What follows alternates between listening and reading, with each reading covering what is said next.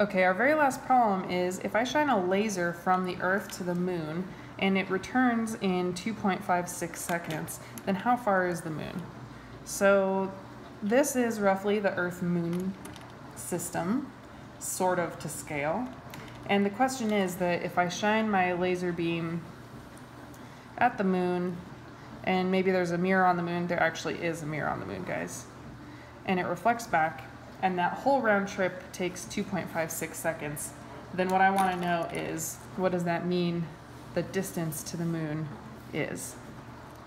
So the important thing that you need to notice here is that the one-way trip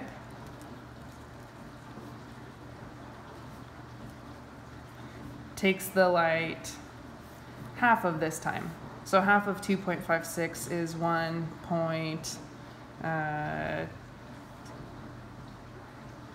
I'm bad at math. 32, 23. Seriously, I have to do this.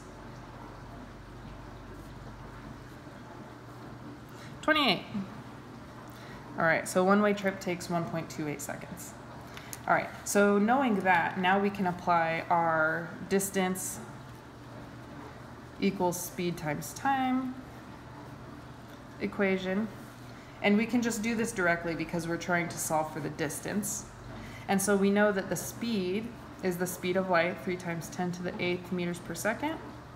And the time is 1.28 seconds to get from the Earth to the moon for our laser beam. And so 3 times 1.28 is going to be, again, something that I can't calculate.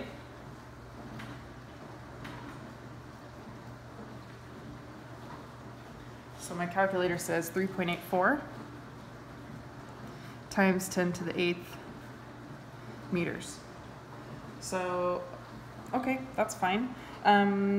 This is a large number, so it's a little bit hard for me to picture, right? So I'm curious what that distance is compared to the AU.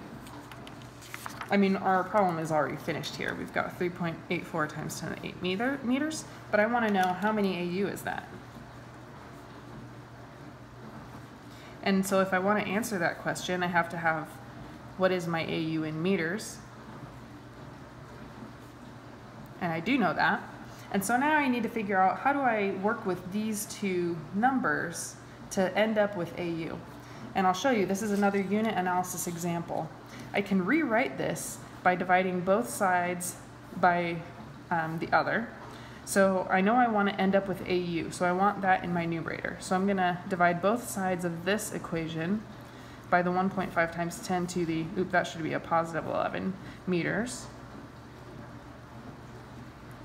All right, and notice that that makes this side cancel out and equal 1. So that means that everything that you see here, that is equal to 1, and I can multiply any number by that.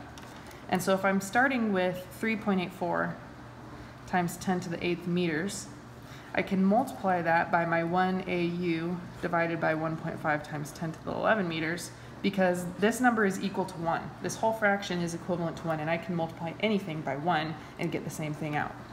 So that's what I'm doing, and the reason that this is handy is because my units of meters cancel, and I'm left only with the unit of AU, which is what I want.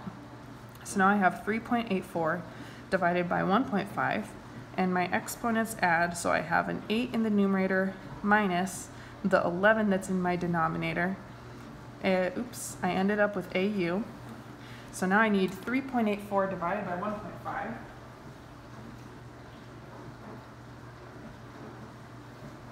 And I get back my 2.56. How about that? And now I have 8 minus 11 is minus 3 AU. So this is kind of fun because, let's see, 1 millimeter, which is about the size of the nib in a ballpoint pen, 1 millimeter is 1 times 10 to the minus 3 meters. So that means this, you know, if 10 to the minus 3 is milli, this is 2.56 milli AU is the distance from the Earth to the moon. which is kind of cool because then it's saying, you know, if 1 AU is 1 meter, then the moon is 2.56 millimeters away. So pretty sweet. Okay, that's how we find the distance to the moon using our unit analysis tricks.